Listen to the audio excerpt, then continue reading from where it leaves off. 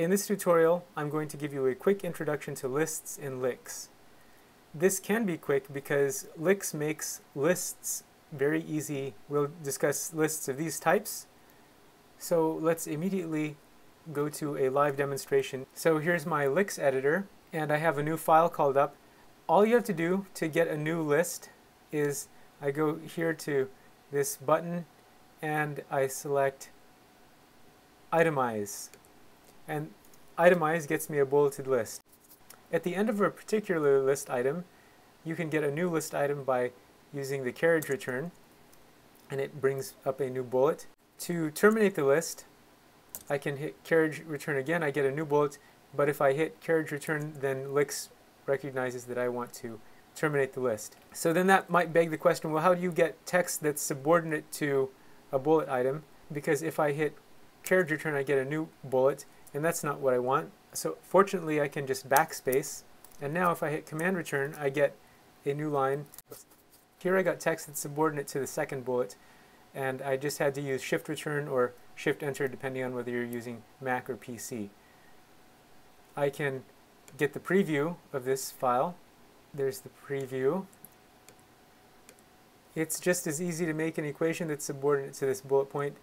I can type command shift M and I get math mode.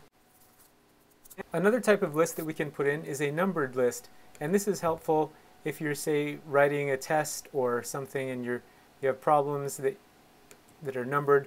So I went to enumerate and then I got my numbered list. The third type of list is the description. If I start typing, I get bold text, but as soon as I introduce a space, it takes me out of the bold text and I get standard text. And if I hit enter, I get a second line, but notice if I hit space, the second word is no longer bold. So there's one limitation here. It has to be a single word that's bold-faced as the keyword, and then the description text that follows is standard text.